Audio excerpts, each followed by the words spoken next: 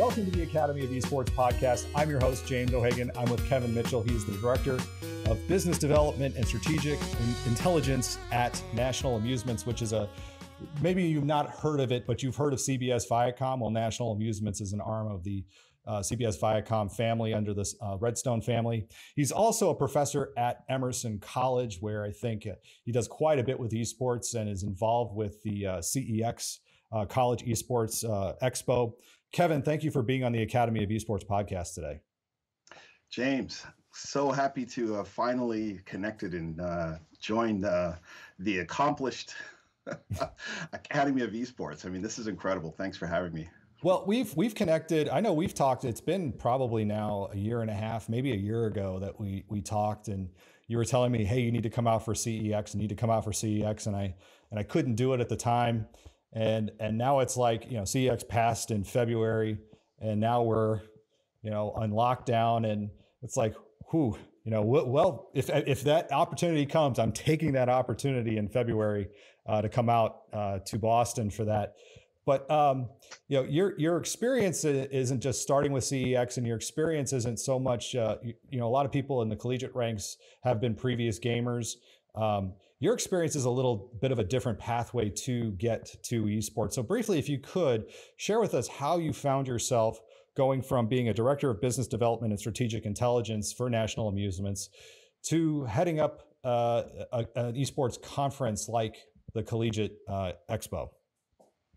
Well, I do have a very unique story. I actually started out in the music industry. So I did everything from talent acquisition to promotions to marketing. And my first intersection with gaming was actually placing songs in NBA Live and Madden, and placing my artist talent into, the score of the video games. Mm-hmm. And then relatively 8 years ago, I was asked by a developer in Austin to be a domain expert for a game that was GTA meets The Sims, but a music industry version. So that's quite an interesting put together there. Yeah, it was this. The notion was to create a game that had this real life simulation that The Sims had in terms of creating a career. So It was centered around the music industry. And the idea for me was to answer questions that the developers had about the day in the life of an artist, a music exec. What type of scenarios would unfold when you're on tour?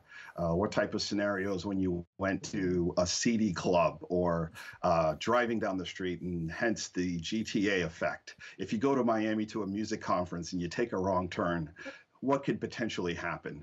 So I would sit there for hours, and 8 to 9 guys would say, hey, what happens if this happens? What do you do here? What's the day look like? What happens when you intersect with CD characters? And music industry is pretty much athletes or these fringe characters who generally want to invest in the business. And a lot of them don't come from high standards of living in terms of employment. Generally, they come from economically disadvantaged communities, and they raise their capital from illegal means. So you tend to I like to compare my career as a promotion guy to being a reporter embedded in Fallujah, because I worked in particular with Def Jam Records in the early 90s, right when West Coast hip hop took off.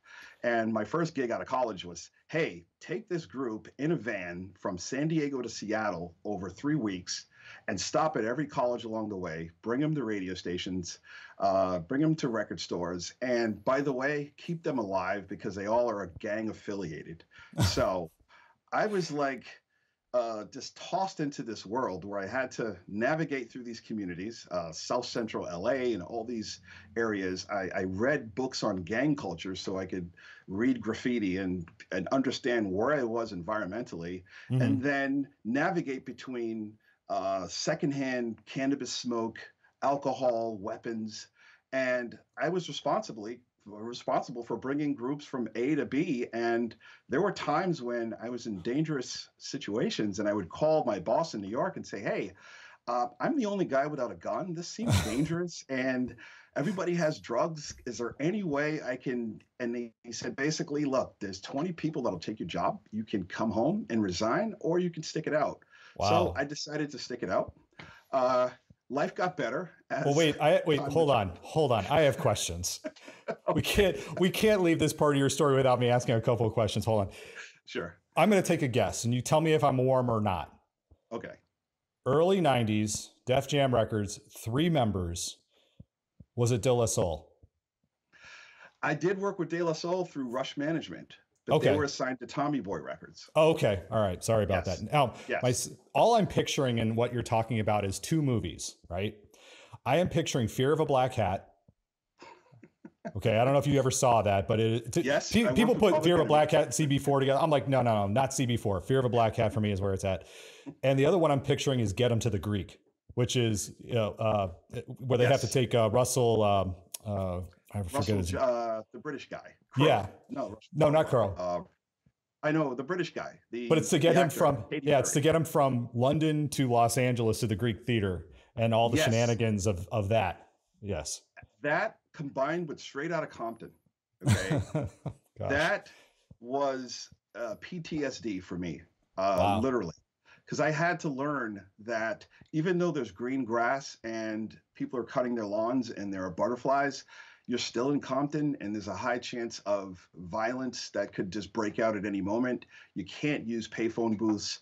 You can't stop at an outdoor hot dog stand and end up like Boys in the Hood or Menace Society. Mm-hmm. Those were the big pictures that were driving culture at the time, and I lived it. But I came from the East Coast, so I wasn't prepared. I had to, it was like on-the-job training. It's almost like going through boot camp and you're flying to Vietnam. But I grew up in California, and I grew up in Northern California. I was in high school, late 80s, early 90s. And I followed heavily West Coast rap culture. And coming from the East Coast, it's surprising that they would put you with a West Coast gang, or not gang, but group, just because there was that real difference between East Coast and West Coast at the time. Those things did not really, jive together for a very long time. It wasn't until maybe the mid 90s or late 90s when East Coast and West Coast rap kind of came together. So it's really surprising coming from Boston, I assume you were from the Boston area, coming to Los Angeles and again, having to learn just how different it really was. Yeah, and a lot of it had to do with Def Jam started a West Coast division, and no one had the experience that to really understand that it was completely different than New York rap. Mm-hmm. I had worked as a CBS and Sony college rep, and I worked with groups like Above the Law from Ruthless Records. I was handling all the college radio, which was the premier radio at the time. Hip hop was only on a few commercial stations like KMEL and so on. KMEL 106.1 KMEL. Yes, that was my station in San Francisco. I've known Sway Calloway since those days. That's how far I go back, and like all the E40 and the Vallejo. Like I know California. You are talking my language. Yeah. People just think Digital Underground was the Humpty Dance, and they don't even know. I was on tour with Digital Underground and with Third Base and Queen Latifah, and Tupac was a member of Digital Underground. He started as a backup dancer, and Third Base had MC Search. Yeah, well, nice. I'm thinking I know the group, and I know some of the songs off the top. I just haven't thought of them in for so long. But you give me Digital Underground, I'm telling you, man, you're speaking my language here. I'll just say that you're speaking my language. So that's fantastic. That's fantastic. I'm jealous. But we are here to talk about 90s hip hop. I mean, we should probably just do a whole separate podcast episode and just talk about 90s hip hop, because I know that there's people who would love to listen to that. Yeah, I'll tell you, we could do an entire episode about the correlation between emerging hip hop and esports and how there were a lot of similarities in terms of it being a subculture. Well, let's get into that then, because I think I think the collegiate scene and the pro scene is a lot of that right now. Like the people that you see who are being given leadership positions. I look at some of the people who do have leadership roles at collegiate levels and even pro levels, and I go, okay, that's not what I'm used to, right? That's especially when you're talking about, a lot of these people now are starting to equate esports into regular sports, but regular sports is a whole different type of business and mindset. It's more traditional, old school. This seems like, hey, we're going to do business our own way. Kind of like how in the 90s rap was like, we're going to do business our own way, and you better either, you better figure it out, because if you can't, we're just going to leave you behind. Absolutely. There's a lot of similarities in terms of traditional sports looking down at esports, and it's not a real game. And the same with music. It's not real hip hop. I mean, it's not real music. You're sampling or taking old music and repurposing it. It's not organic. There's nothing live. So there's a lot of similarities, especially with the subculture, where you never realize how big it is until you immerse yourself in the community. Mm-hmm. Like I had no idea about the Bay Area sound until E40 Too Short. I did a lot of work with them, and in the South with the Rap-A-Lot records with Ghetto Boys, and not understanding, like, even Luke and all those guys in Miami, why did they like that type of music? But when you immerse yourself in that culture, you understand that, wow, the type of lifestyle that they lead really lends to them liking, more bass in their music, the car culture, the gang culture, and the immersion of the two. So yeah, there's a lot of parallels. Yeah, well, and we're not saying that esports is gang culture and car culture and bass culture, but what's great is there are elements of hip hop I can see, especially 80s, 90s hip hop, and you can see the evolution of the entertainment industry and how esports, while the NBA has done, I think, a pretty good job of embracing the entertainment culture that's grown up around it, and the NFL to some extent, esports seems to be hand in hand with the entertainment culture. Like the games are there, the people are there, but like the clothes, the promotions, the events, these seem to be more like you have to be there rather than you have to watch. You have to be there and be part of it rather than watching and being part of it. Absolutely. In one of my my past jobs, I worked with Shaq when he rapped. Oh no, Fushnikins? No, you didn't. I actually got in after Fushnikins when You Can't Stop the Rain, when he started a record label. I helped to run his label, but amazing. Gaming was a huge part of it. I remember gaming with Cypress Hill, Ice Cube, and Shaq, playing Tekken and betting Shaq $1,000. I didn't have the money; he certainly did, and I got lucky and beat him 2 out of 3, and in front of Cypress Hill and Ice Cube, and they were breaking his balls, and he was pretty upset. And he got over it, gave me the money, and I gave it back to him because I had a working relationship with him. But sure, it was a big part of the culture.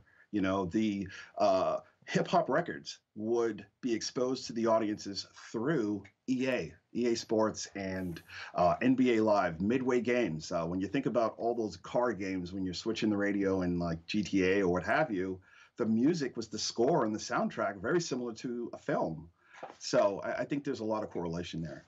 I have to say that while I did grow up liking things like Parliament Funkadelic, Bootsy Collins, James Brown, I listened to a lot of funk and soul growing up, just because my dad got me into all that stuff, because he would listen to 50s and 60s music all the time. And the natural extension is then to slide into the Motown sound, which I really loved. And a movie that really spoke to me growing up was a movie called The Commitments, which is about a poor white Irish group that starts a soul band. I know exactly what you talked about. That was a great film. Classic. And their big hope is to meet Wilson Pickett, in the movie, and he doesn't show up. But that to me was the gateway to Motown and to funk. But what got me really to another level of getting into like that funk era stuff was Grand Theft Auto Vice City, because it had that funk channel, and it was like songs I'm going, all right, I got to find out more about that. I've never heard this one before, because it would, it doesn't get played on radio, and there wasn't Spotify and there wasn't Apple Music. Like you could just grab whatever you want. So that's where I picked up a lot of my, I guess, musical education too, is through games that you're talking about. Again, you talked about, Madden. Yeah, Madden's got a whole score of music every year. The number changes, but the score also changes too. So it's tremendous how you bring that up and you're connecting those together. Because like I said, you're just kind of speaking a language that I know, Yeah. And it's something that it actually prepared me to adapt to esports, because, when my first, I guess, beyond that experience being working with the game developer, I had my boss, a 65-year-old woman, who came in my office in 2015 and said, hey, we're going to start investing in esports. And my view was, hey, gaming's a subculture. There's kids, playing in basements. I almost flunked out of college playing games, but I don't know what life beholds beyond that. And she forced me to begin to look at all the trends in the culture in Korea, China. And that's when I was completely blown away by what had occurred at the Staples Center with the League of Legends event. And it completely transformed me.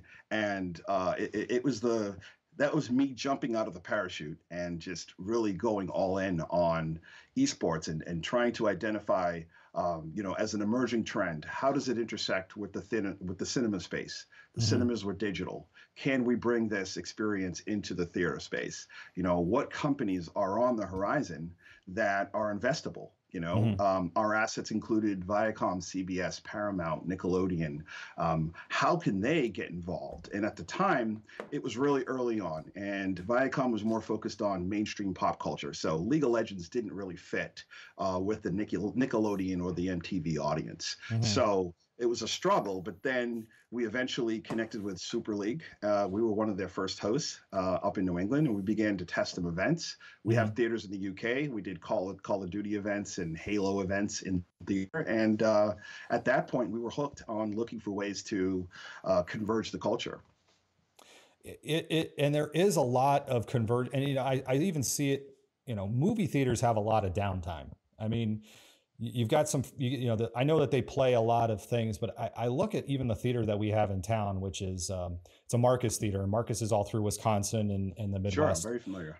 And, when these theaters started making the switch to digital, and I think a lot of theaters started making it late to digital, I don't think they've really fully tapped exactly what they have as far as a performance space. I mean, they'll do things like Marcus will do special events where they show like the New York Opera, right? They'll show the Sure. live from Lincoln Center kind of thing, and they'll do a live simulcast in the theater. But I just look at this and go, wait a minute, you've got a digital projector back there. This is a giant screen.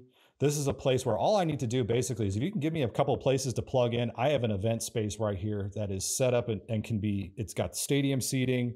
It can be a major esports event space, but I don't know what it's going to take. Maybe, the COVID shutdown, where people are like thinking about, well, maybe I don't want to go to the movies. Maybe now is the time where we start to see more of the shift where we're saying, hey, we need to diversify our business a little more in these theaters or something to that regard. Yeah, it's something that I was super passionate about. I looked for ways to, I even met with the DreamHack and the ESL guys about creating, when DreamHack first came to the US, my idea was, can we create these mini DreamHack experiences at the theater? You'd have, all the, the cosplay, the streamers, the environment, right? And then stream some of the DreamHack, Masters events. And we really couldn't see eye to eye in terms of the value and the price point to acquire that content. They rated the content at the European DreamHack 20-year legendary status. And for us in America, it really didn't make sense financially because we value it at, hey, if there are 100 seats and the gross is $10, it's $10 a seat and the gross is $1,000, that's what you're working with in terms of profit. And we really couldn't come up with the right scenario financially. But to your point, having digital projection, being located all over the US, Avatar literally led the adoption of digital cinema. You could not show Avatar if you didn't have digital projection. So there were a number of financing deals that were done by all the projection companies to allow the theaters to digitize. So it was an absolute, a win in terms of thinking about the underutilization. Theaters are used 35 to 40% of the week. Hey, kids will play during the week. And that was the Super League model. Monday night League of Legends events. It was perfect. We were empty. There's popcorn. There's a community. Everything's there. We set up right in the moat area, in front of the first row. Set up a modular setup. We've got the screen. You plug in. And it was a great fit. But I think the challenge was, the theater industry has been under threat because of all the content consumption shifts, OTT, serialized content, for example, and binge television watching. How do you compete when you have a 3-hour film and it costs you $40 to take your kids to watch that? But then you've got content that's just as good, if not better, like Game of Thrones, that you can watch when you want. There's 12 episodes. the storyline, the characters are developed, and it's very difficult to compete with serialized content. There's so much specialization, there's so much variety. So I think the movie going experience itself kind of hit a wall because of the content. Just, I mean, how many Avengers, okay, where they all got beat up in New York, thrown through buildings, and then something, strange happened. You can't tell one from the other. So the experience just got monotonous. So I think that was a big challenge too, because most people don't realize that a movie theater generally makes $1 per ticket. All their money is made through concessions, hence the $10 Pepsis. That's the only way we make money, unless the films actually stay in the cinema for long periods of time, and then the scale raises. But if you've got a film that stiffs, I mean, you're basically running an empty theater, and you have to commit to showing it 7 times a day or what have you, right? Yep. And if it's empty, it's empty. You can't pull that film because Disney will not give you 4 prints of Star Wars if you're pulling a Touchstone film that's, an artsy film. If it doesn't work, you still have to commit to showing. It's like the cable model. You have to commit to showing the bad films if you want the good ones, and the good ones pay all the bills. Well, and here's what's been running through my mind in all this, because again, we have a really cool space in Racine where we do have a gaming lounge, but obviously COVID, and this is maybe for educators to think about as well, not even if you don't have a gaming lounge in town, but having an dedicated esports space, performance space, a space where people can come in and collaborate and play together is sometimes it works out well in a computer lab, but things like state finals, things like those one-off events where you need if you just had a theater with a big screen and a place for people to come in, you don't need to do it necessarily at a school. And I know, and I will say this, like I said, Marcus Theaters has been welcome to the idea of hosting events like this. So if you are an educator who is looking like, how do we run this state competition? I mean, again, the food's already there, and kids, if you say, if I'm going to bring 1,000 kids into a space for a state competition, and we know they're teenagers, they're going to eat, that to me, it just seems like a win situation setup, especially if you can have maybe a few theaters. And again, you're talking about, but they're going to have to run movies. It's got to have to be like some kind of special rental or something. I don't know how this works, but given the dollars that are involved, a smart movie theater manager is going to try to figure out to make it work, right? And again, the challenges are the screen commitments. Because again, with Disney, the year before, they generally will give you a slate that comes out a year in advance, and they'll tell you, hey, we've got 40 films. There's 6 blockbusters that they'll show Memorial Day or holidays, and those are the ones that pay the bills. There's a few in the middle, and then there's these artsy films. You have to commit to all of them. So you could have 10 screens at a multiplex, right? And you have commitments on 9 out of 10 of those screens. Even if nobody's in the audience, you still have to commit to showing them. If they're empty, you have to play them for 15 or 20 minutes and then cut them off. But it essentially blocks out the screen time. So when it comes to doing esports events, you're basically battling with the programming team that's like, look, I need that screen. I know you want to do what you talked about with the specialty events. That's called event cinema, where they'll do the opera, they'll do the musicals or UFC. We've actually done that. My theater chain actually has a deal with Riot Games and a company called Piece of Magic in Europe. So we distribute Championship League of Legends events, the LCS, in theater through a satellite feed. So we actually distribute it throughout Europe, not only our theaters in the UK, but throughout Europe. So we act as a distributor using event cinema as the mantra. And that is the specialized programming where it may run once a week as an event, as opposed to the Hollywood pipeline schedule where it runs 7 times a day, comes in on Wednesday or what have you. So we've actually been very progressive in doing that as a theater. It's just the challenge is the capital investment that it's going to take to build a multi-use space, figuring out the challenges with the equipment. Every theater would have to be upgraded with Wi-Fi.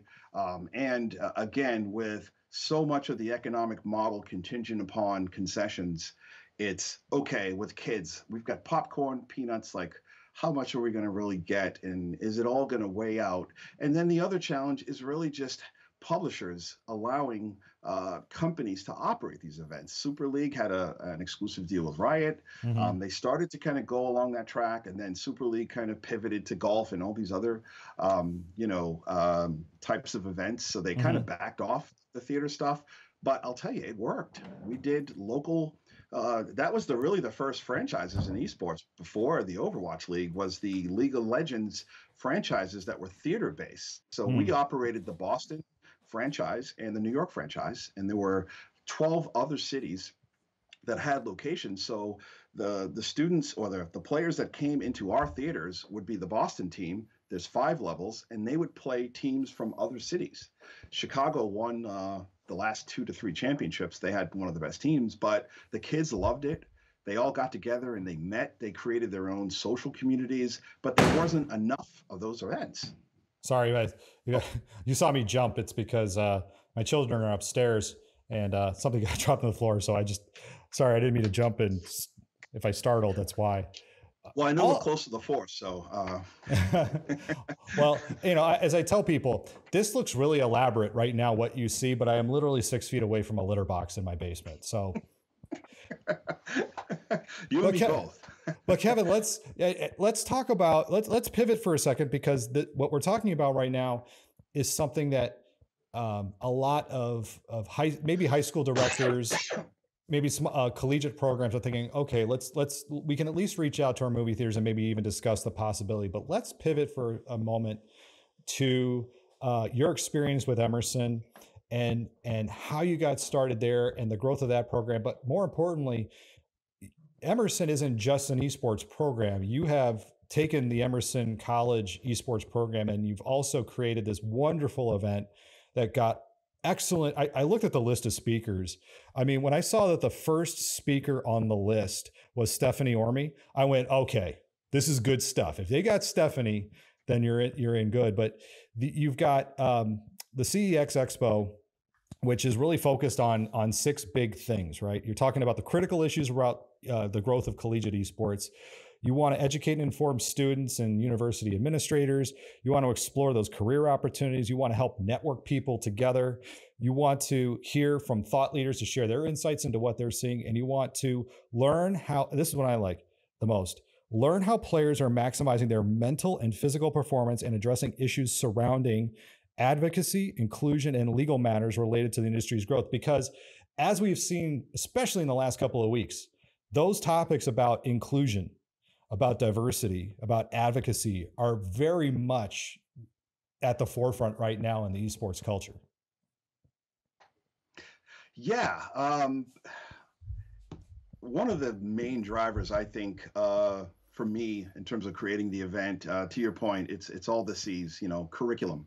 How can we create curriculum? How can we help enlighten colleges on how we actually create a curriculum? And I'll talk more about that later. The competition, how does a school that has an active, user base of gamers, how can they bring it to their administration? What organizations are actually offering, competitive matches? What are the publishers doing, and how do they become involved formally? How do they start a varsity program? So there's a lot of questions along those lines. And then looking at the infrastructure on the technical side, managing networks, that's a huge issue with colleges, and all the technical components to building a LAN center, and looking at all the third-party developers and the companies that offer, AI and coaching and analysis and streaming and all those other parts of the ecosystem. But for me, coming out of the music industry and really being a warrior in terms of defending rights and making sure that artists would, be able to retain their rights so that they wouldn't die broke. And from an athlete's perspective, I always felt that the model that existed with the NCAA providing scholarships and, there being a lot of inequality as it related to the revenue. And, some guys would give up their, blood, sweat, and tears, and then they end up with CTE, and maybe they'd get an alumni plug for a job or what have you. And I thought that, hey, this is really new. Is there a chance to kind of change the narrative here?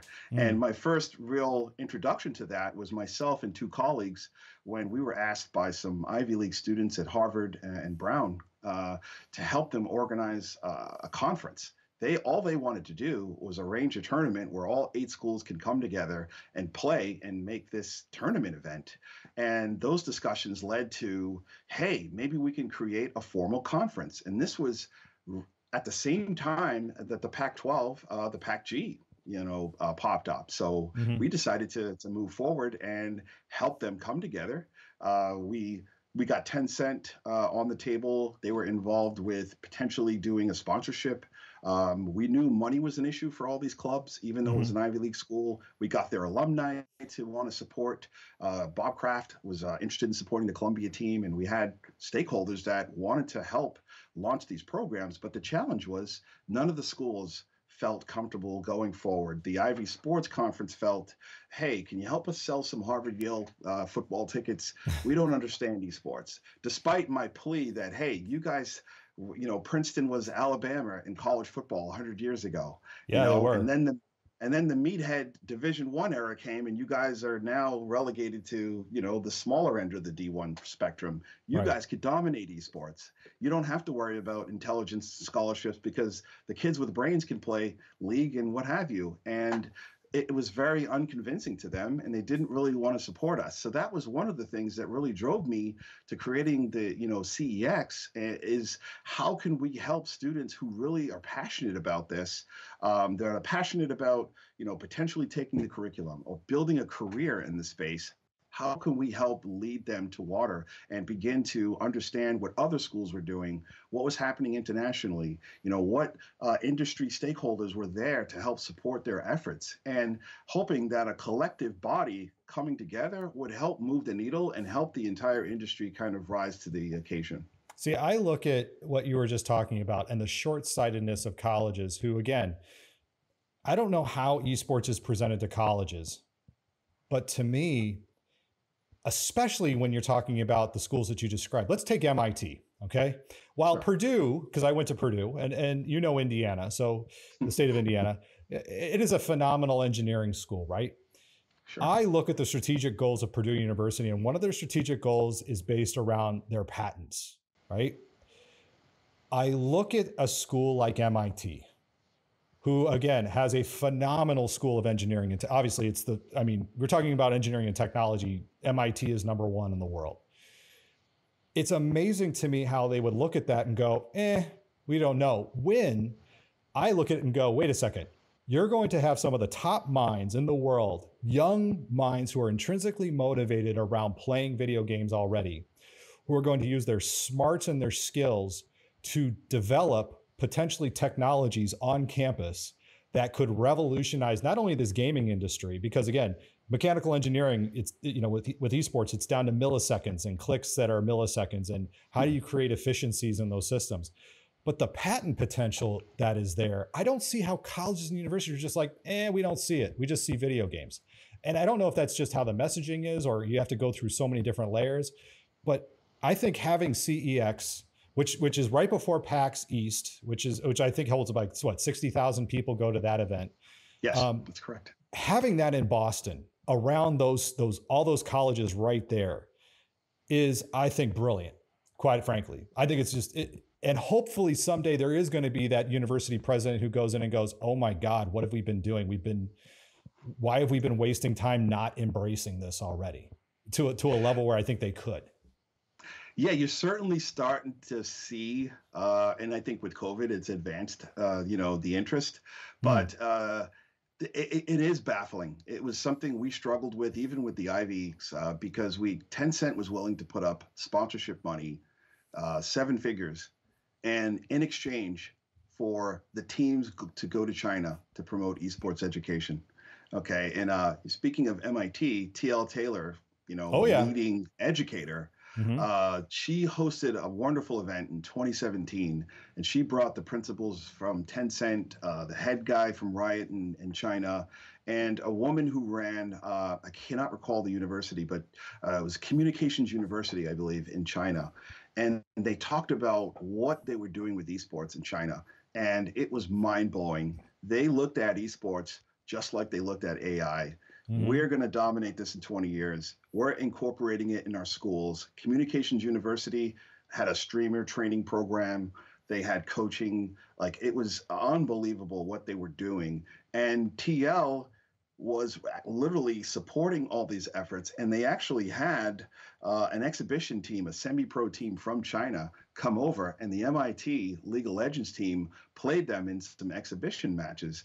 And the MIT kids ended up winning. And it was funny because these kids are just engineers who are like, yeah, we'll play some league. They end up beating the semi-pro team, and all the Chinese players were really like upset and kind of like they felt shamed, and we felt bad for them because we were like, hey, this is great that you're coming here, but the MIT kids were like, we're just happy to play, and they didn't really have that the same drive that you saw at some of the other schools. But to your point, when you think about technology and like the patenting capability and AI and machine learning, I mean, it's a hotbed of potential there. Mm-hmm. And as much as TL has done to put the school on the map, she's participated in Tencent events over in China. She's done a lot with the U.S. Olympic Committee. She's published books. And the school, they haven't really embraced it, but I think some of it could have to do with sports and activities is somewhat secondary because they're all hyper focused on building the next, whether it's an atom bomb or a cure to cancer or to COVID-19 or what have you. Or a robot that can walk up boxes and do flips, and or that sheepdog robot that there is now. Yeah. So my daughter's going to be a freshman in the fall, and she's coming off the high school esports experience. So I told her, hey, maybe there's a way I can help cultivate the community there, because I think it's a perfect institution, their entrepreneurship program, and also the MIT Sloan Sports and Analytics Conference, which is the leading sports data and analytics conference in the world. It's been around for 10 or 11 years. They dabble in esports, but it's primarily professional sports and data and analytics, but it's the leading sports conference in the entire world. Well, and it's all there. Well, and here's the other part of this too, because you bring up TL Taylor, and I admire I admire that woman so much, not just because I read her first book that she wrote on the subject of gaming and esports, and I think that book was published in like 2012, right? Sure. Yeah. But her drive also for social justice. Yes. And enekey.org, group. I think right now, especially when the letter came out about the culture at Mixer Microsoft, and couple that with a couple of years ago, the letter that came out from the Black employee who left Google and his experience at Google, and what we've seen recently blow up as far as sexual harassment it not being addressed. MIT not just can take a technological lead, because again, these are people who are going to go to these companies and are going to be the bosses. They're the ones who are going to start these companies. But if they can get that experience too around social justice, about inclusivity, around diversity in their college experience through an esports competition, because again, intrinsic motivation, hey, we're going to be playing these games anyway. If that could be baked in, that gives these kids a head start going into their professional careers where they can see something that, again, being an ally, a true partner with their teammates or with their employees, their fellow employees, and recognizing when things are wrong and saying, stop that, because that's not appropriate. And that comes from that experience that they have, whether it is in high school, whether it is in college. Absolutely. And I can't say enough about what TL's done in terms of social justice with esports, with ENEKEY and her protege, Joanna Brewer. She spoke at CEX and ran some workshops. And any college professor or student looking for a plug and play curriculum on diversity and inclusion, please go to enekey.org. They're supported by Intel and other companies in the ecosystem. They have laid it out: playbook, class content, slides, research projects. When Joanna sat down and I said, I'd love for you to do a session at CEX, she was ready to do it 6 hours straight. And I said, unfortunately, I've only got an hour. She was like, oh, okay. And she chopped it down, but she had slides. Guys, I was blown away at the effort that they put into this. And any school that is looking to test and trial any kind of diversity and inclusion programs, please contact anykey.org. They don't charge for it. It's on the house, and it's literally, to your point, in terms of the racial unrest, the gender issues, and the Me Too issues that are happening now in gaming. It can transform, I think, a lot of campuses, and to your point, the next generation of esports industry participants. And it's unbelievable what they've done. And another person I know, even though she's in DC, but I know who's done a fantastic job of putting a spotlight on these issues. She's been a guest on this podcast, and I hope to have her back soon, is Latoya Peterson, because she just sure, great writer as well. Yeah. Fantastic writer, and just lays it. And I have her. She might blush when she hears this. I have her as like, when she tweets something, I get an alert. Like, that's the kind of person, like, when I want to make sure when Latoya puts something out there that I notice it, because again, she also has done a fantastic job, I think, of doing that right now, especially now with and not just in gaming, but with everything else that we're facing right now in this country.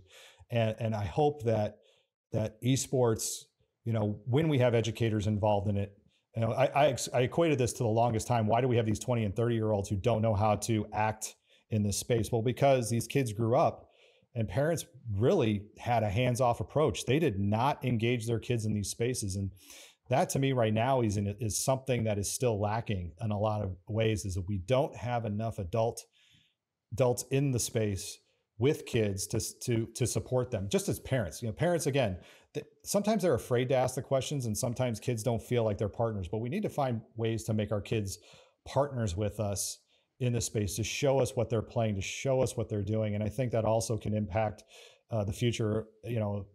As you said, your daughter was at school in Indiana, and hopefully you can carry that culture into MIT. You're an involved dad who knows this field. My kids, I've been advocating to get esports into their school for years. It's been an uphill battle, but again, I'm that person who, I know what their gaming experience is. I know what they're dealing with, because we have those conversations.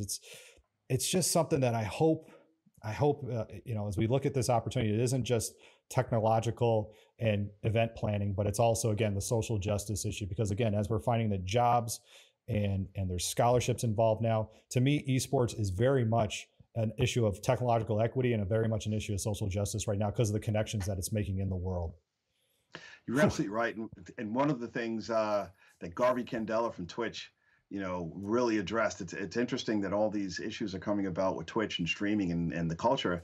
He spoke at CEX the year before last, and he talked about, you've got all these creatives on Twitch, and none of them were formally trained to advocate for brands, to understand their audience, and to project themselves in a manner that I guess has socially redeeming value. And we need to begin to educate these kids and letting them know this is a powerful platform. You have to be fair and inclusive, and follow up on the trends that you saw in Smash, for example. There was this council that kind of governed Smash that was all a bunch of gamers. And there was a kid, a pro that his name completely escapes me, and that's showing my age. But he told me how he stepped off of this governing council to allow a woman gamer to come in and advocate, because he felt that her voice mattered.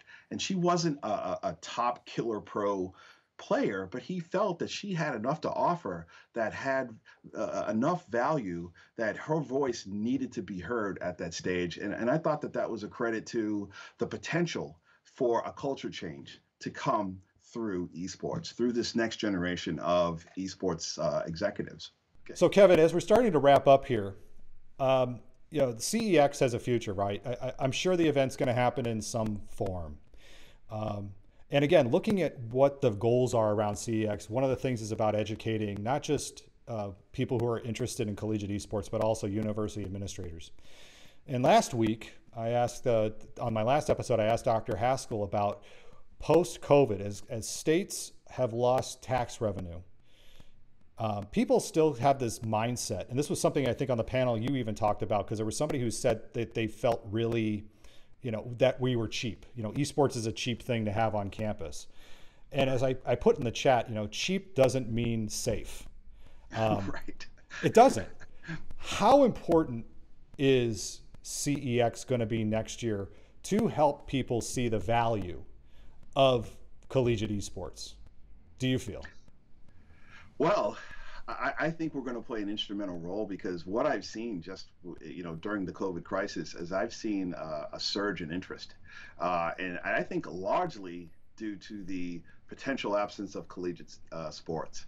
Uh, Over the last week, I mean, how many positive cases have popped up, with collegiate football? Mm-hmm. And you've got some of these Power Five schools that football is their bread and butter, Mm-hmm. and you're thinking about, okay, where does it go from here? And then you're looking at the leadership change at Learfield, right? This CEO is a digital first guy, Mm-hmm. right? And then you're seeing all the activity with Mainline and how they're now taking a new approach to the sports rights side of the collegiate industry, and now trying to create more. I don't know if you saw the Big Ten announcement, the Big 12. I'm sorry, Okay, I they're was going to say, doing. usually I'm up on the Big Ten stuff, just Yeah, because. yeah. Yeah. Big 12. They just made an announcement about a Madden tournament for the Big 12. That's Learfield and Mainline. Okay. So I actually think that it's growing. It will continue to grow, and I think that college esports is now going to be sitting at the table with all the other sports. It will never be basketball and football within the next 10 years, Mm-hmm. but I think you're going to start to see media rights and deals, even for conventional TV, starting to pop up. ECAC that day they announced Esports U, that Yeah. deal with was it Lightyear or LTN? Sorry, uh, which is a work in progress, Mm-hmm. and I know it's not the first time that you've seen these types of traditional media deals, but I do think you will start to see more activity, more sponsorships, more brands, more formality, because I look at it beyond just the varsity program lens. I'm looking at the retention side of it. Think about the career development impact of all Mm-hmm. these kids, like Emerson, all the kids that had their internships canceled, that because of social distancing and things, they can't go into companies and work. Mm-hmm. So all those career development kind of programs have to refocus on how can they put butts in seats and graduate these kids into careers and jobs and things like that, right? Looking at the community beyond varsity and intramurals and so on. Um, I think they're going to have to take a larger look at how to retain kids in virtual environments now. Half of the actual campus is going to be virtual. They may Mm-hmm. never touch the campus. How can they be engaged through esports? So I think that as a value proposition, CEX has become more important in terms of helping to advocate for esports, but educate and enlighten, the technical sides of universities, the career service development side, all the university administrators that are looking at the value proposition for the collegiate experience and what does that look like if kids can't come on campus. It has to include esports. So I think that we're in a better position, and I'm already seeing the benefits and the results of it. We just recently signed deals with 3 different partners to host virtual versions of CEX, Mm-hmm. one in Brazil, one in India, and one in Africa. Oh, And very, we're also very, gonna, very cool. I want to. I yeah, want to be yeah. involved. If you can have me involved, I would love to be I involved already in those. have you on my list, so I just Perfect. figured I'd let you know because I've already got you slated because I want the stakeholders in India to hear from people like you, as opposed to, and no disrespect to any publishers and other pre-existing collegiate organizations and using and their retreaded model. I want them to hear from people like you who are student first, who have an organic approach to esports development, Mm-hmm. so that you can convey to them the power of the 360 degrees of collegiate or high school esports. It's beyond just a competition.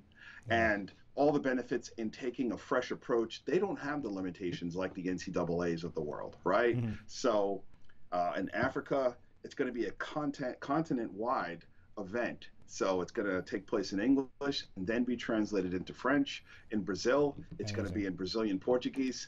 I don't know what they're going to say, but I have a very competent student named Rick Manas from Northeastern University. He helped to start that D1 varsity program that they have. He's completely taken the helm. He's found Brazilian speakers. We're going to be working with MIBR, Wait, stuff like wait. that. I have to So, say, if you yeah. have, if you're going to have me on something for Brazil, my sister lived in Brazil for a number of years. She's absolutely fluent in the language. I can just have my sister and I just doing the presentation together. That would be awesome. I'll tell you, if you can do that, then you're in the lineup for Brazil, because it's going to be a stretch for the Americans, because Rick is going to have to translate and annotate. But if you can do something organic, they'll love you. Okay. I can honestly say they will love you.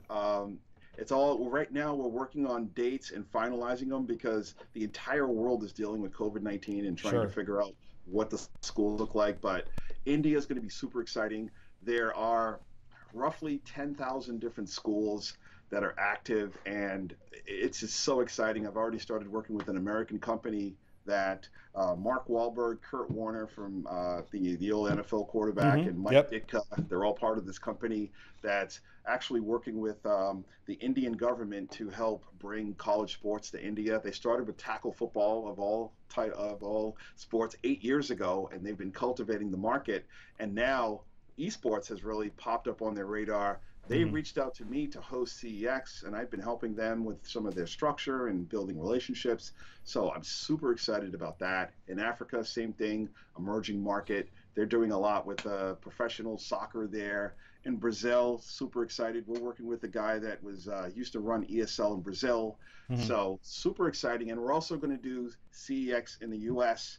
And we're trying to figure out the best time, because we don't want to be a burden to all the educators trying to onboard new hybrid programs or what have you. So we're probably looking at late September to early October, so that we can let everyone get adjusted and bring CEX to the virtual landscape, and hopefully include an infinite amount of US colleges, and just kind of push the needle on this. So super excited about that.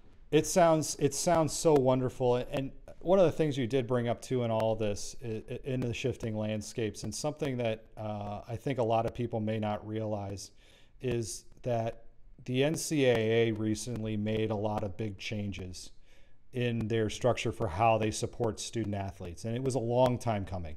A couple of years ago, when the Northwestern students sued the NCAA for their rights to be able to monetize themselves, I argued that esports was going to be one of the things that was going to push that button to say, like, hey, we've got these kids who are already making money, but as professional gamers or streamers before they even set foot on campus. If the NCAA wants to get involved with esports, they're going to have to clean up that aspect first, because you can't tell the esports kids, hey, you can make money off your likeness, and go back and tell the basketball and the football players, no, you can't. That's right.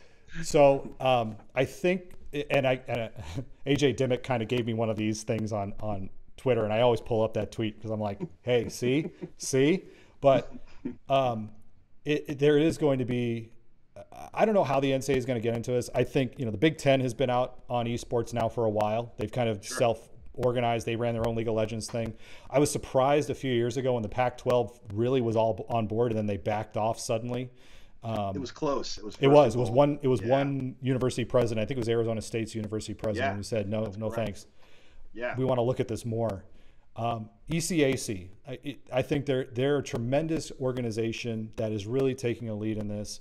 I know Tyrell Appleton he is out there promoting like crazy all the stuff that he's doing. He is absolutely, and I've had him on the podcast, and he's humble and also very out there. Like I don't know how you put the both together, but he just does it. Yeah, and I think he's been a really good face for the ECAC in all this. So I really look forward to the growth of CEX. I look forward to us connecting more over the years. I know we've already been connected before, but I hope this episode, for some people, as they're getting into the next year, I mean, obviously you've learned a little bit about rap culture today. We've discussed a lot about what the collegiate landscape looks like, and hopefully ways that people can connect and learn more about not just the collegiate landscape. I know it's going to be collegiate focused, but also just how all this fits together on a global stage. Kevin Mitchell, thank you so much for being on the Academy of Esports podcast today. James, thank you. This is a pleasure. It was a long time coming, and I really appreciate everything that you're doing. You're one of the pillars of the community, and I don't know where we would all be. You're our conscious, you're our future, you're our catalyst, and the Phoenix, there's a lot of other things too, especially if there's no haggis involved or any kind of Irish ale. But still, honestly, I love what you're doing. Thanks for having me, and I'd love to come back and we'll talk, hip hop 80s, 90s in the future, and just talk more about how we can support this amazing industry that's on the horizon. Absolutely. Thanks again. This was awesome. Absolutely. Thank you again, Kevin. That will do it for this week on the Academy of Esports. I've been your host, James O'Hagan. Esports are organized competitive video games allowing schools to redefine their athletic culture, diversify opportunities for student participation, promote good physical and mental health, increase collegiate scholarship pathways, and play games. We can never forget the importance of play. The mission of the Academy of Esports is to support these ideals. The vision of the Academy of Esports is for all students to experience the fun and joy of playing competitive video games.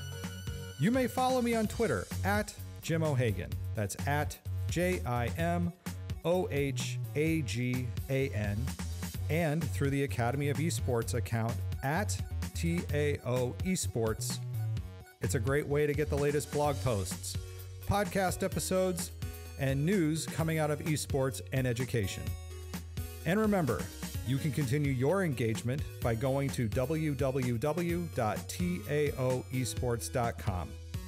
You can also connect through Facebook at www.facebook.com/TAOesports. Thanks again for listening, and I look forward to our time again next week.